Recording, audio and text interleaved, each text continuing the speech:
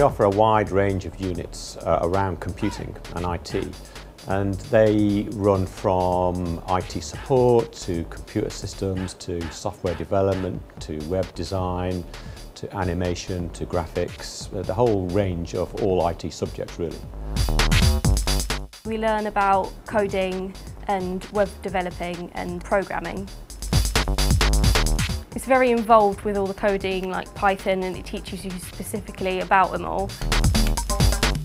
We run a level 1 course here, level 2 and level 3, so ideally we'd like to see students progress from level 1 to level 2 to level 3, which is a 2-year course, and then once they've done level 3 they'll hopefully generate enough UCAS points to go to university or straight into an IT job somewhere.